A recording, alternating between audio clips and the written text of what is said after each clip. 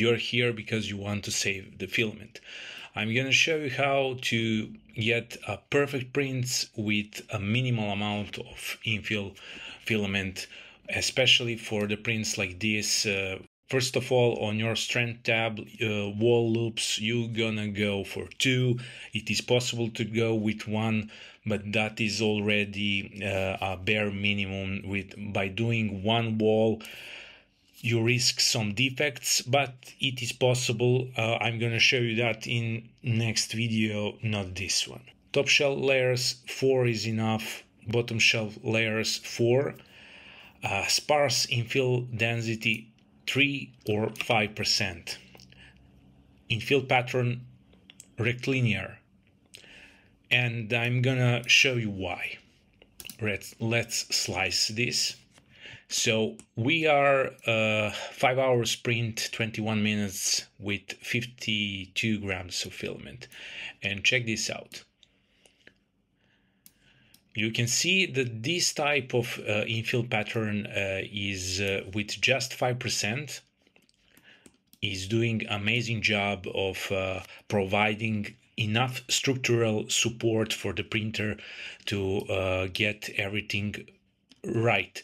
You see here that printer can print over these and have enough of support for overhangs, for walls, to stick everything for each other. So just with 5%. Let's do 3% and see what's gonna change. We are at 52 grams right now. Okay, we dropped to 48 grams, and you can see again that we still have enough of structural integrity kept. And let's not forget, you always want to have this check to all, ensure vertical shell thickness. If you turn this off, you can have a lot of problems. I prefer to just keep it selected to all. In that way, even if you put a 0 sparse infill density, it's gonna try and keep everything correct, but that can cause the problems, so just keep it like this. Just for reference, I want to show you what is gonna happen if we change to gyroid. Again, 3%. Let's see what we're gonna get. We are at 46 grams, and you can see how much less, or basically a non-existent internal support for printer to properly print this print. You can see how everything is just printed without any supported area, and this print would probably fail or have a lot of defects. But by choosing a rectilinear, you can get what we want. That is least possible filament usage with amazing internal support to provide the printer best possible quality for your print, and that is what we want.